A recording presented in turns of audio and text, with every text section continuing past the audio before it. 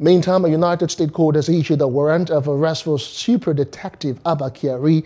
In a court document obtained by People's Gazette, Ortiz Wright of the United States District Court for the Central District of California ordered the Federal Bureau of Investigation, FBI, to track down Kyari and produce him in the United States for his role in a multi-million-dollar fraud perpetrated by Ramon Abbas, aka Hushpuppi, and his co-conspirators.